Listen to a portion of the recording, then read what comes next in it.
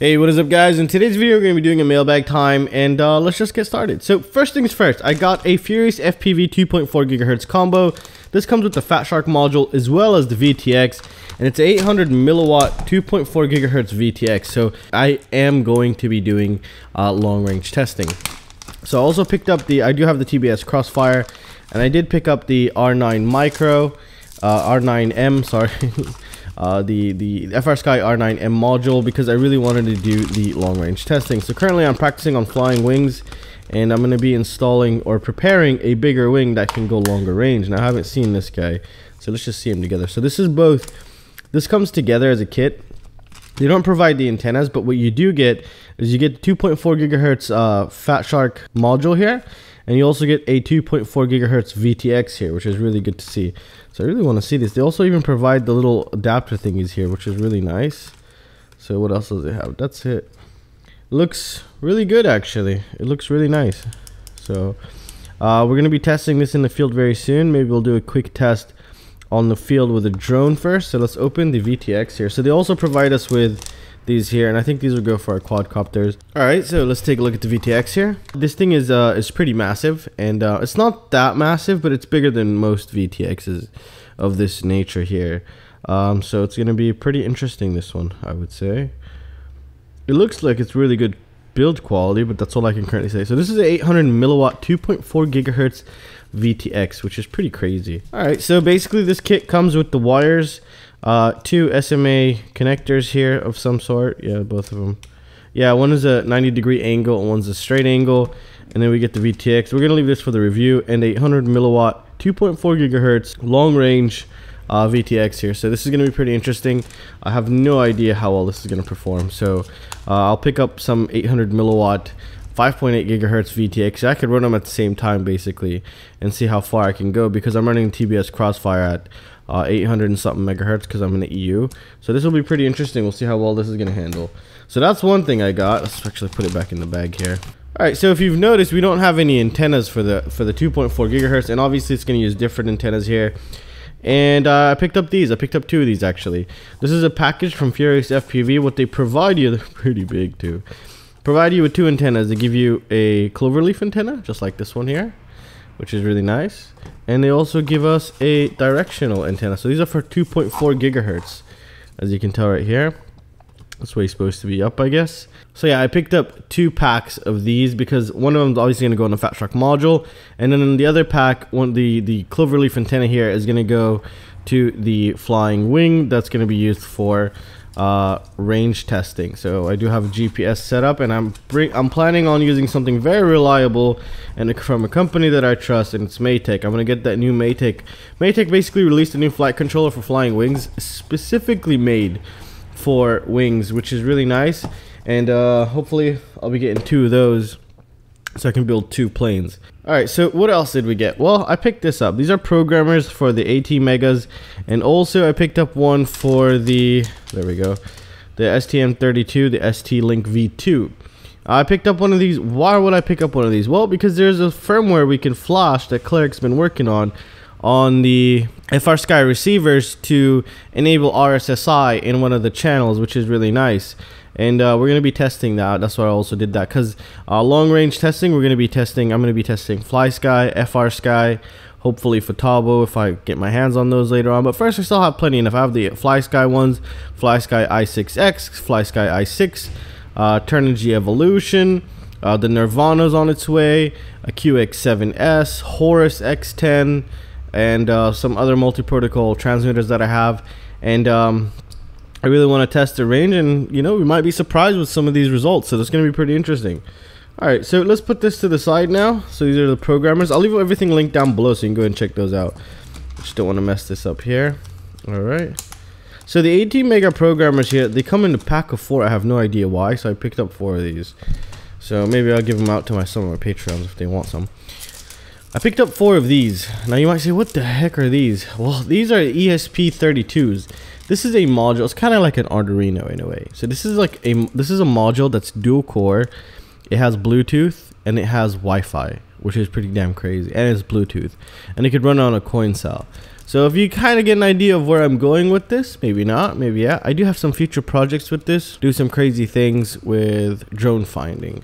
So I have a couple ideas. I'm designing a breakout board for this, and we'll get into that later on. So I picked up 4 of these just in case, because I usually have a habit of burning 2 of everything.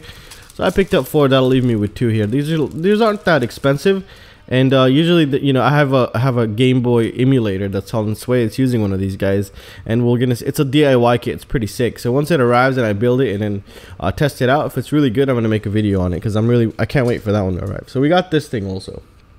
Also, for about the camera drone, I finally got my gimbal to work. So here's the Terek Gimbal. It's a really nice gimbal here. Oh, let me just set this up correctly. There we go. And check this out. This is really awesome. This gimbal is absolutely phenomenal, to be honest. I was testing it. I was bashing it a little in. I mean, just here on basically the table. I'm gonna show you complete. There's really no video online to show you how to use these, which is kind of a shame. So what I'm gonna do now is I'm gonna boot up my Horus. So yeah, this gimbal is pretty damn awesome here, as you can tell. Oh my goodness. I've been having so much fun with it. It's using iBus right now. I'm controlling it with my Horus, and it's just phenomenal, really. Look at this. It's really solid. I thought it was a piece of crap when I first got it because I was booting it with no camera on board, and it was just always jittering, and I just didn't know what the issue was. But holy crap, I walked around the shop with this, and I shook the living crap out of it, and it was recording very good. And by the way, this camera here is absolutely insane. This is the Firefly 8S. And I also got the Firefly 8SE, as I remember, which is, we're going to see it right now. So I've been using this, but the reason why I haven't released a video just yet for this is because I want to make a proper review for cameras, and I have a bunch more cameras coming. So I'm building a platform, 3D designed, 3D printed and everything for these cameras on drones. Hopefully I'm going to get them on drones, but so drones such as this right here. And I also got the SE version. Now this is the Firefly 8S. The SE has a touchscreen, but yeah, I'll leave a link. They're really good cameras, like really insanely good. Like I can't believe how good they are. They're like $100 here, and they come with a trillion things, and they do have a nice little screen in the back. But the S is not touchscreen, but the SE is. And let's just take a look at the SE here. They're really good cameras, actually. I was surprised. They can record up to 120 frames a second, up to 4K. They come with a lot of things. So this is the SE.